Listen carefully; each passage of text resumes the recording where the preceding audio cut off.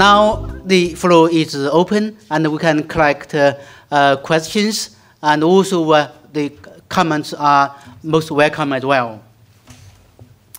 Oh yeah, we have one gentleman over there, and we may collect some, around 5 questions, and we may invite the speakers to respond.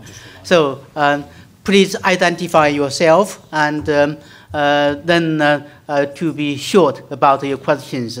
Yes, please. I'll do my best. My name is Adam Schlosser. I'm from MIT. Thank you all, the 3 speakers, for your talks. I thought they were very stimulating. And hopefully my question is a synthesis of all of your points. And that is, what struck me with the first talk was the statistic that 80% of our greenhouse gas emissions come from cities. And that we do have an opportunity to think about this not just in terms of greenhouse gases, but co-benefits. And then the third speaker talked about, in particular, different forms, if you will, of cities. And my question is this. A city in and of itself is going to have millions and millions of people together. There's no way that we can really avoid the fact that they're going to produce greenhouse gases, both directly and indirectly. And my question is from that 80%, how much can you envision that being reduced by all these different forms of cities that you're proposing? And perhaps maybe another way of looking at this is not just the reduction of greenhouse gases, but also the co-benefits. How much do we even think is going to reduce just the health effects with the new structures of these cities? Very good. That's a very relevant question. And now we have the lady in front.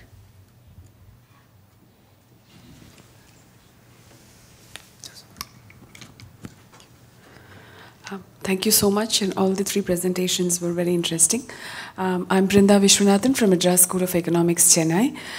My question is directly to Jose. When you're talking about co-benefits in terms of the cities, I think that the issue of poverty doesn't come up quite effectively. And I think the 2 of the examples that you were talking of, Yogyakarta and Delhi, there are also issues of very specific things like solar rickshaws and things like that, which have co-benefits of a very different kind, in the sense that you provide employment to the poor, and you also think of options that are also sort of more green, but they might be short-term. But why aren't these also being considered as part of the development process? And here you also have green buildings and things like that, which have which also address issues of housing, urban housing, in the sense of for the poor people. So, but I don't see that come through in some of your discussions that you're making, and what could be the reason for that. Thank you. Okay, thank you. I think that poverty has to be. Yeah, the gentleman over there.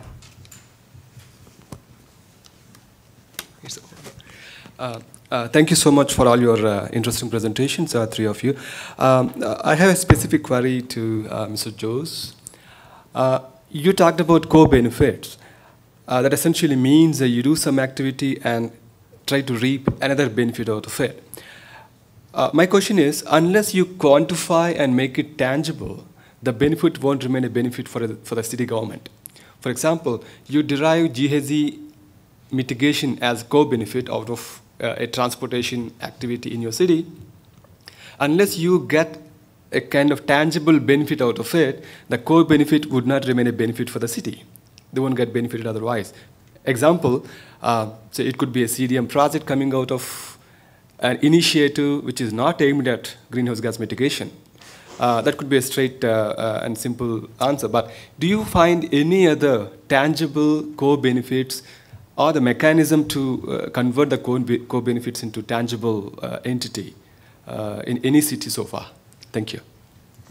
Very good question. Materialize co-benefits is also a challenge. Okay, the lady in front, and then we'll go to the back. Hi, I'm Rianti from Indonesia. I have, I think, a simultaneous question for the first and third speakers. I think my first point to the first speaker is that I understand the World Bank program for mitigation and adaptation, at cities level, but sometimes based on your presentation, I just don't see I mean, like when you put the program as sustainable cities, but if you look at cities in poor or developing countries, some of the cities are just their emission level is just so low. So why would you spend efforts on measuring them or in the first place? And then also it comes on the opposite side to the third speaker. I mean, all your examples there were very encouraging, but I didn't see, can you please elaborate more on how you can see these innovations or can be applied in poor or developing countries? Because all your examples there are like some of, I mean, are done in developed countries. So thank you. Okay, that's good. And so yes, we have the lady here. Here. Thank you, sir. Thank you for those stimulating sessions. My comment is on Mr. Wang's paper. The urban forms you proposed, the compact city, we've come to see really that it's a theoretical thing, though maybe it could be workable in some sense, but once the city has developed, once it's emerged, there really is no way to make it compact again except maybe by reducing the distances traveled, probably through transport and things like that. But making it compact in the real sense or physically may not be workable. But the activities in the city, can be tamed down, or let me say, they can be more efficiently performed. And that is what really can make the city compact. Thank you. Good. We can gather one or more two questions. Then we ask the speakers to respond. I think this is a very good question. For buildings we can retrofit, but for cities we cannot that easy to get them retrofitted. So yes, please.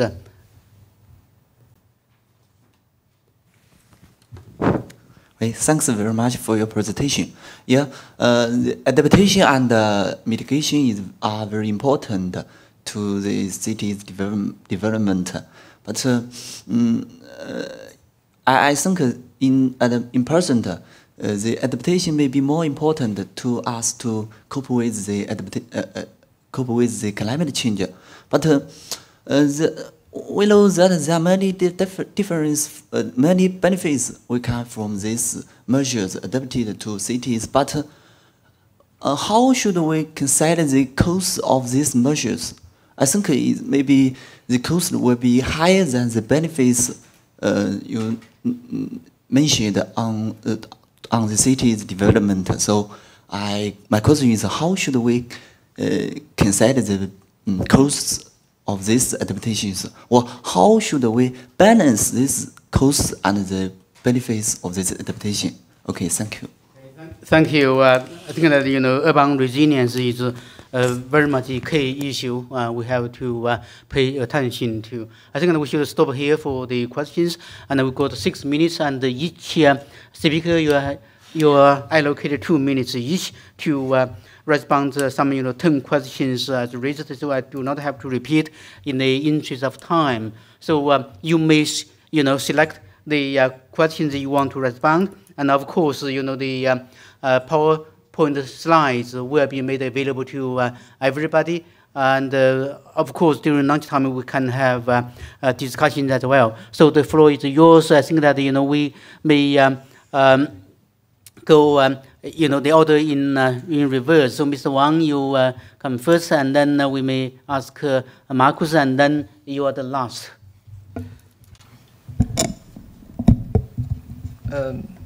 I will answer. Thank you very much. And all the question is very interesting and great for our studies. And I would explain about how this kind of innovations implied in our developing countries, especially for some poor countries. I think it's quite difficult, because urban planning is a compromising environment policy in all worldwide. We cannot answer all the package of the problems in one time, because if we develop an urban area and all the people will criticize about how we develop it, where we got money, and if the urban planning is suitable for this area. So for developing countries, we need to choose a suitable way for us. We should first think about how we have, what's the local resource we have, and what's the local conditions, for example, the culture, the history, and natural resource, and then think about development policy. If this is a poor country, like a poor city, there must not so much private cars. And we can benefit from build more neighborhood, like the car-free neighborhood. It's not an expensive thing, and it's quite practical, for example. And then I will answer about the question. And the different kind of urban forms, it's how it can be implied to balancing the different aspects, like economical, social, and the environmental protection. I think urban planning and development policy is complex and uncertain, and we need to, when our urban planners do urban planning work, we need to consider so much, not only the future but also today. It is not a one solution, and we need to consider so much from different aspects. I think we need to think out how it's sustainable form. We need to consider first what's the society structures of the cities and the economical conditions, and then we should think about a practical solution. And environmental quality is very important. It should be combined with other two aspects, but the other two is to consider first.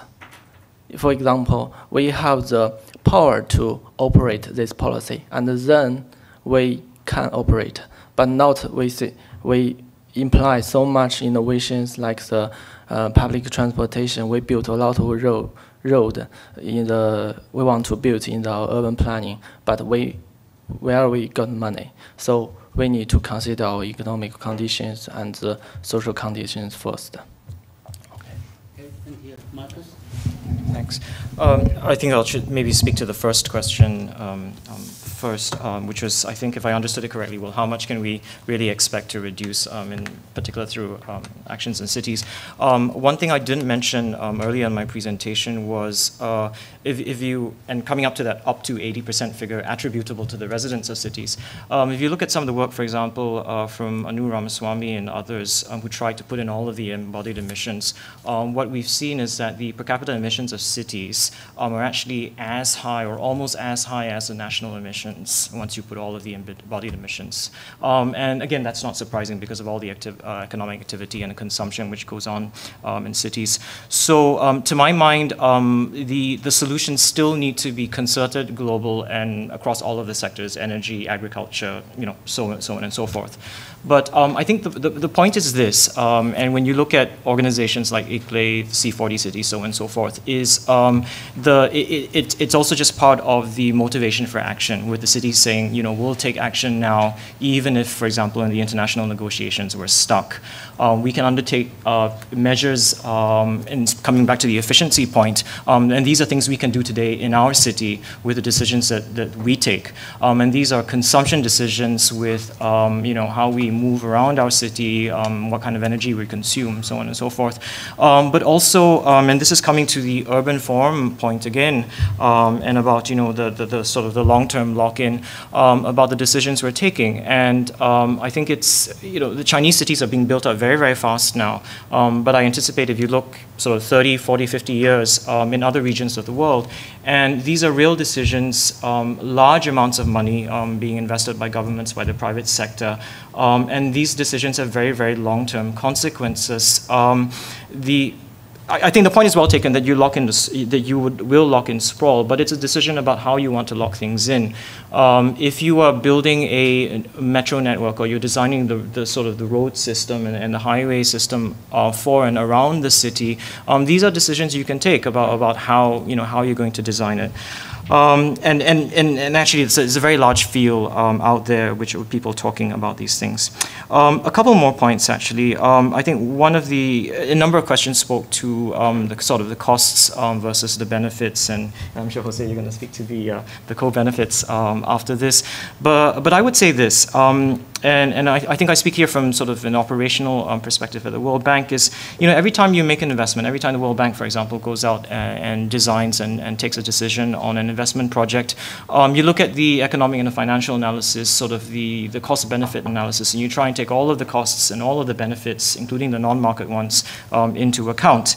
And this whole discussion then about the co-benefits, what are they, becomes really, really important, because you look at when you're taking an investment decisions, you need to look at the alternatives, the alternative project designs, the alternative investment decisions, and also the efficiency. How efficient is our expenditure? And how efficient will this be, just vis-a-vis the benefits and the returns we're getting.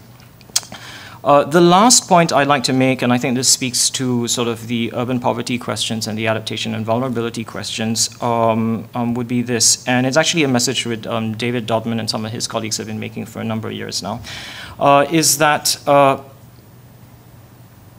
reducing vulnerability, adapting in cities, especially in low-income cities with respect to the urban poor, is really a question simply of good development in cities.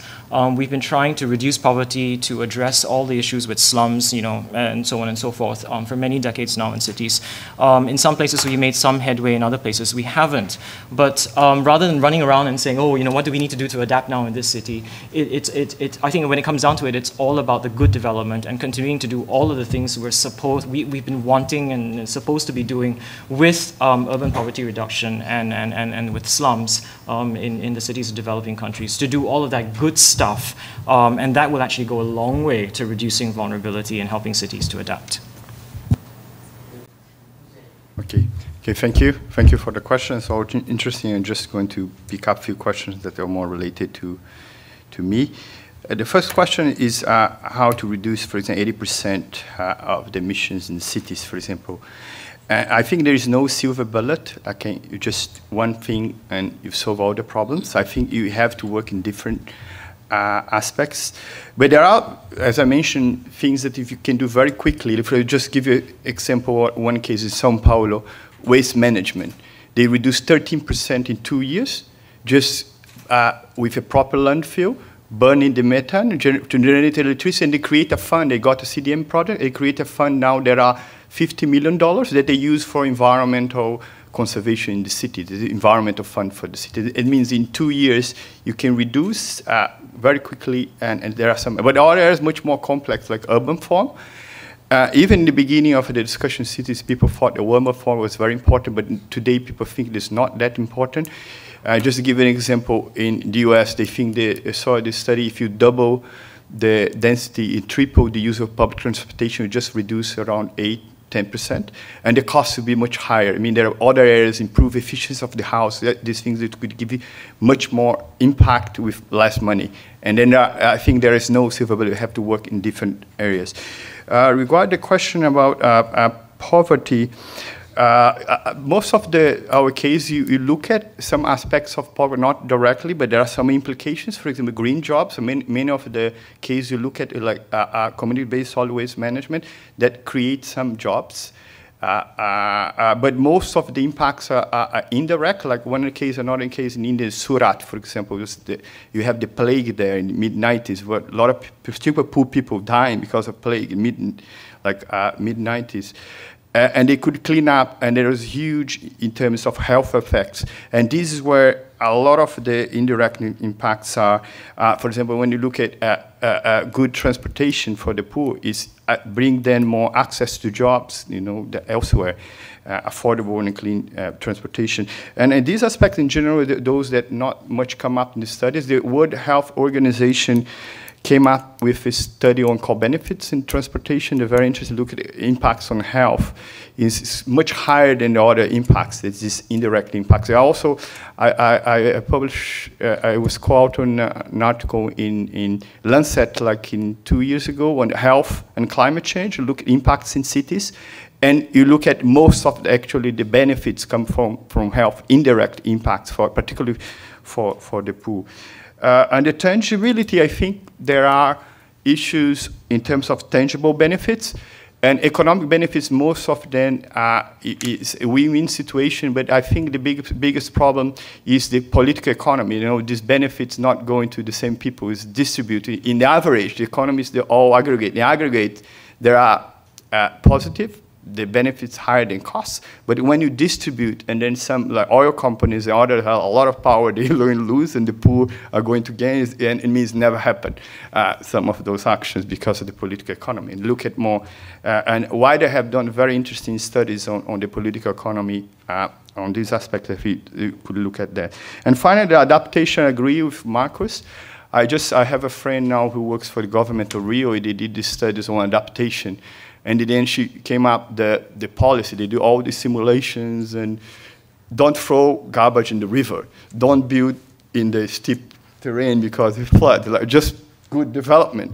And I think the best adaptation is mitigation because more you take time to mitigate, more expensive, and more adaptation you need in the future. And then I think you have to focus. It is, I think that you have to focus much more on mitigation. The beginning was that, when now the agenda going a lot to adaptation, but I think mitigation is key for not making the adaptation worse. Because if you don't mitigate, you have to always run behind the adaptation. The cost will be much higher. And I think the adaptation is a good development. It just put this on the agenda. I think climate change could bring this idea to align better because it's just one more issue that bring, but it's just good development. Anyway, there are a lot of opportunities, but how to do, I think this is the big question. You also know the science, you know the costs sometimes, most of the times. The question is how to create institutions actually to deliver this, and this I think what need to do is to build institutions, and that's it. Well, I believe that the speakers have answered all the questions, and yeah, of course, I think that the 80% emissions, how much we can reduce, we can make some very simple calculations in a matured, developed, urban or metropolitan area. Some 40% is from the building sector. And we have now passive housing, we have energy efficient buildings, and if we use solar water heating devices, if we use solar PV for electricity generation, if we use geothermal, and then half of the emissions could be reduced at least. And then if we look at the transport sector, which accounts something 30% of the total, energy emissions, and if we have, this sort of, compact cities, if we have this, public transport like TOD, transport-oriented development, and then probably half of the emissions can be reduced as well. And then if we go to the industrial sector, and energy efficiency and renewable energy resources would really contribute to an enormous amount of opportunities. So if that's the case, probably more than half of the emissions can be reduced with a lot of co-benefits. Well, it's very encouraging, and we do have the challenges, we have the opportunities, and also we have the solutions. And now we need to finish our session. And I would like to invite the audience to join me to thank the speakers for their excellent presentations.